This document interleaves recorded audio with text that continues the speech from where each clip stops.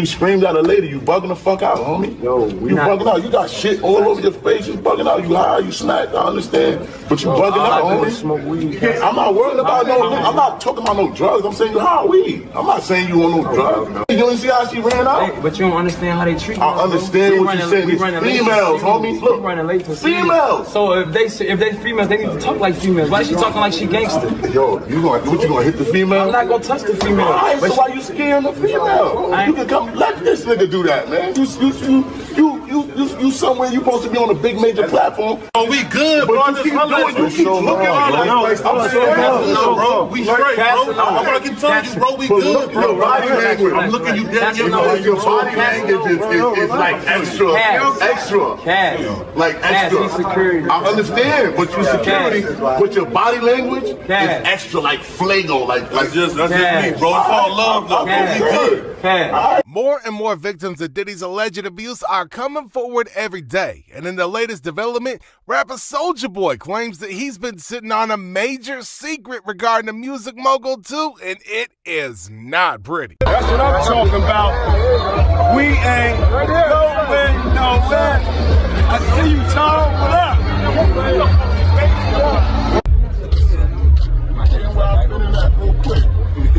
Yes. To preface, let's just say that Sean P. Diddy Combs ain't the guy everybody thought he was. Now, the founder of Bad Boy Entertainment claimed he wanted to make the industry more inclusive for minority communities. That has been his apparent goal since day one. What are your thoughts on everything going on with Diddy right now? I think when it comes to that situation, man, I think we shouldn't focus on the individual. We should focus on the issue. Because I think what happens a lot of times is, because of the celebrity, we get lost in talking about the celebrity and not talking about the actual issue. The issue is domestic violence. Yep, right. The issue is exactly what I just said about, men not going to do the proper work on themselves, and they're dealing with a lot of pain and a lot of hurt and unhealed trauma, and they're projecting that pain and that hurt on the other people. The issue is patriarchy, right? Because as long as you have a system where men feel superior to women and they're dealing with that pain and they're dealing with that hurt, they're going to project that. We're going to continue to project that onto our women. So I think those are the issues that we should be discussing as opposed to talking about the individual. And we tend to do that a lot as a society. We get lost in the celebrity of things as opposed to, okay, what are we here for? Because it's clickbait. Yeah. It's clickbait. Like, Diddy brings the engagement, but right now, as I'm talking, there's a woman out there getting beat up by a man, right? And she's not going to get no news coverage. Nobody's going to talk about her. We should say the name of Cassie, the survivor of the domestic violence. Yes. Let's talk more about her. Absolutely. Let's talk about the issue, Priya. Let's talk about the actual issue and not the individual. But latest developments in the Diddy saga have revealed that it was the furthest thing from what he actually did. Diddy is right now, as we speak, at a hospital in Miami. He is there because his mother had to be rushed to that hospital on Wednesday. From what we are told from our sources connected to Diddy, his mother started experiencing chest pains at some point on Wednesday. Uncertain at this point exactly what time, but at some point Wednesday, she was having these pains and made the decision that she needed to go to a hospital, to the emergency room. She lives in Miami, not with Diddy. She has her own residence, but she went to the hospital and was getting treatment there. Diddy did make it to the hospital, went there to be by her side, and she is still in the hospital. We're told that she's gonna be there at least until tomorrow. Probably for observation. And testing that is going on. We don't know. But I think you guys are probably thinking exactly what we're thinking, which is it just takes its toll. She's on an 83-year-old woman. That's right. You got to think, like, she can't go online, she can't go out in public without someone mentioning the Diddy allegations. We know that they're very close. A few years back, Diddy gave her $1 million in a Bentley. So, it's understandable that he would rush to her side in Miami. The way this source described it to us is that she's, as you would expect, she's 83 and in the hospital having these chest pains. She's afraid of what's going on, and that she really wanted him to be by her side and that he's sort of comforting her through this. But the other thing that we're told is that the doctors are still doing tests, but she has said to the doctors that she believes that this is all related to the stress of, as Trent said, opening everything she looks at is about allegations that her son is more than believable. Yeah. I mean, it seems, these are the kind of the ripple effects of something like this on family and whatnot? She was really for the longest time after the raids, when he was just staying at his house in Miami, she was one of the only people we saw hanging out with him. There would be photos of them sort of hanging out around his house. Good or bad, she's always been by his side, he's had a 30-year run in hip-hop, and, she's been right there.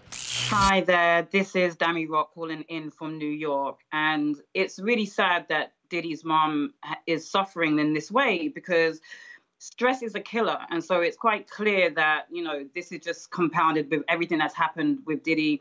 But, we have to also have the compassion, because I know there's a lot of people out there saying, well, this is karma. But let's be real, everyone loves their mom. And in this case, it's all about the moms. You had Kanye and his mom, right?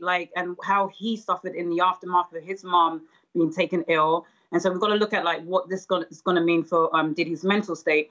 And also, let's ask the question, what is Biggie Smalls' mom? What could she be thinking at this moment? Christopher Wallace's mom, Violetta Wallace, who thought that Sean, who is known to as from, his mom and Jay-Z only, they know him as Sean. She thought Sean was really, his son's good friend. But it's somehow right now, it seems like that was not the case. So you're right about stress. You are right about stress. I feel badly for her because she's, as far as we know, an innocent victim. She's collateral damage. Collateral damage, exactly.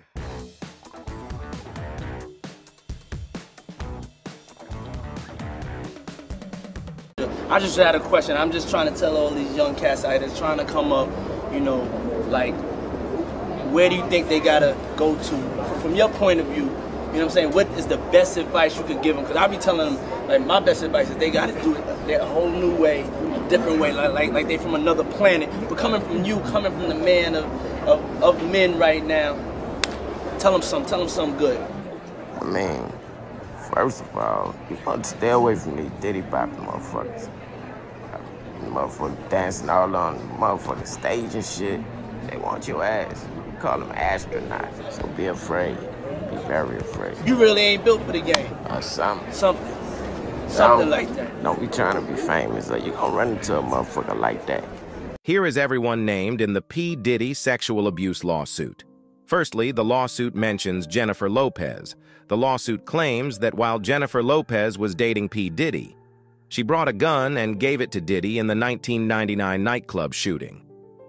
It also claims that Diddy forced his then artist, Shy, to claim responsibility for the shooting. Next, the lawsuit specifically mentions Prince Harry, the Duke of Sussex. It reads in part, quote, Mr. Combs was known for throwing the best parties.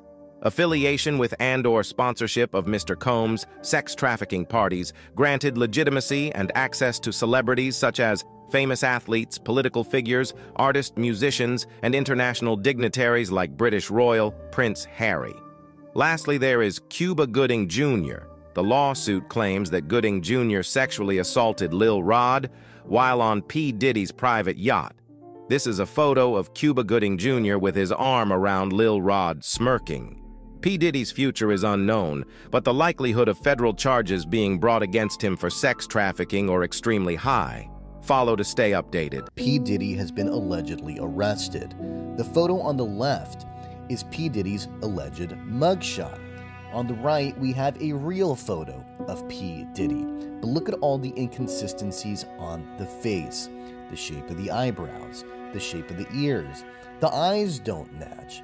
If you look at the photo of P. Diddy, there is clearly a mole right below his eye on his cheek. Look at the man on the left. There is no mole.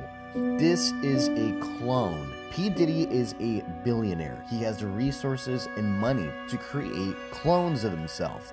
Do not fall for this. This is not P. Diddy.